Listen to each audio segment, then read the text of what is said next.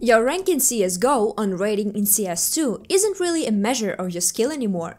If you've been in the game for more than a minute, you'll know that to really grow and achieve anything significant, you need to be playing on Faceit, where your gameplay level is represented by your elo. The path of every pro player goes through this platform. The first big milestone in your development is to hit level 10 on the Faceit. That's the initial goal every beginner and player aims for, regardless of whether you want to show off to your buddies or turn pro. But remember kids, CS is a team game where the outcome of a match depends on all 5 players. The foundation of a team play is individual performance of each player. For a team to have a shot at success, every member needs to be individually skilled. A player's game comprises shooting, understanding the game and movement. Most people only think about training the aim, that's just scratching the surface. Over time, players start to focus on a game understanding, but even many who reach level 10 on Faceit don't give much through the movement. The trend is effectively, you first need to understand what movement is and what it entails. But before we dive in, don't forget to watch this video all the way through so you don't miss any crucial info that can help improve your gameplay and get you to the level 10 on Faceit. Also, go ahead and hit the like button and subscribe to the channel before we start. If you end up not liking the video, you can always take back your like, but for now, let's get going. Overall, movement in the game can be divided into 2 main components. First of all is strafes and picks.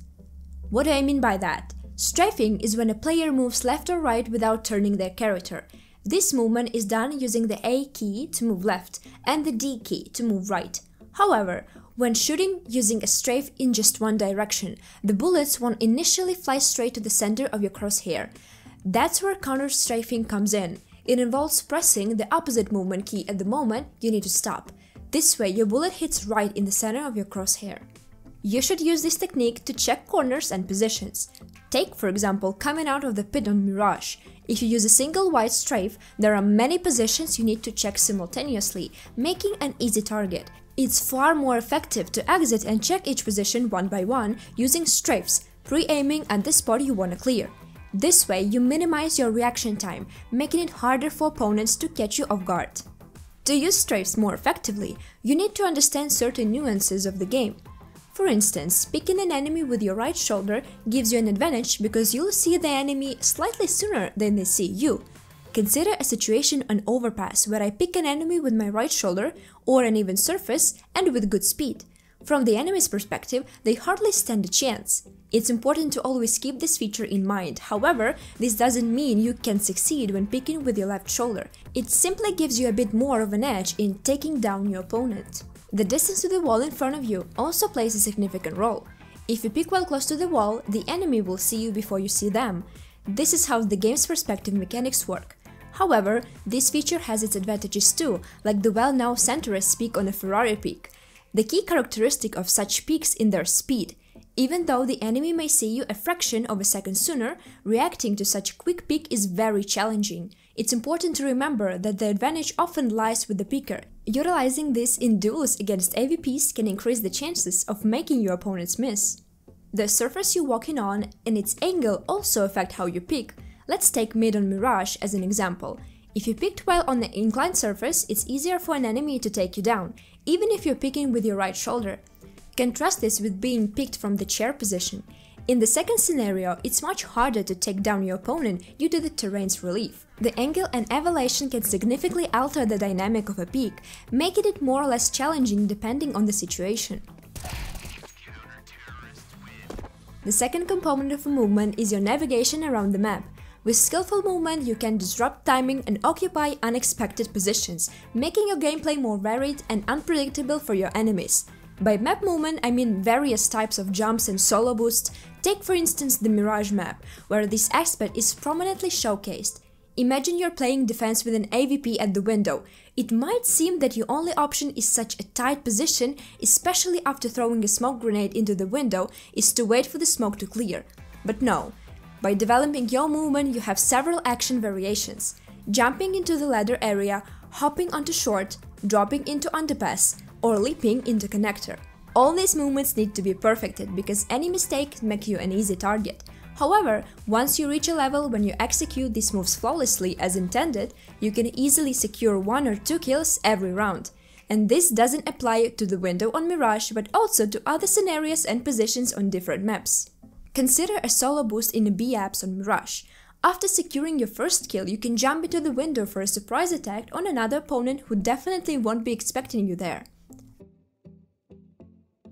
On Overpass, a jump onto the flower bed on long can save you from an enemy sniper, or a jump onto the shelves in Connector can help you occupy an unexpected angle.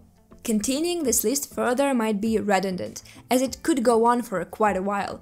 Covering all this would take a whole video or maybe half an hour or more.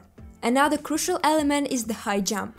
On some maps, there are boxes you can just hop on using the simple space and control method. Take for example the ninja box on the A side in Mirage. You can't climb it using the conventional method no matter how hard you try. To execute a high jump, you need first to press Ctrl and then space. But you don't need to crouch fully. The key is to start crouching just half a second before jumping. After all this information, it's logical to ask how to sharpen all these skills. It's actually quite straightforward. When it comes to strafes and peaks, there are two most effective ways to train them. The first is playing DM or deathmatch. All these techniques are essential for shooting. It's best to practice in real combat against actual moving people, whose movements are hard to predict. The second method, which I'd rather call a stage, is training per fire with bots. There are many maps available in Workshop that allow you to do this. This method is more effective in combination with the first, as it helps you to automate your movements in competitive matches, making it much easier to take down an enemy by knowing all the positions they could occupy. Regarding jump training, there are two methods and it's best to combine them. The first method involves creeds climbing maps and servers. This mode is focused on challenging jumps. On such maps you can learn strafes effectively and overall get a better feel for your character's movements. They vary in difficulty, to start with simple maps and progress to more complex ones as your skill improve. Then practice specific jumps on your own server that you'll need during games. The second way to develop your movement is b-hop or bunny hopping. Most of you might know what it is, but for beginners, bunny hopping is a movement technique that allows players to move faster than regular running. This is achieved by timing your jumps or hops to maintain and even increase your speed. It's an integral part of the game that helps dodge bullets in tricky situations. There are servers dedicated to this style of movement which focus on map complexion. They develop not just b-hop skills but also help you improve your sense of strafes.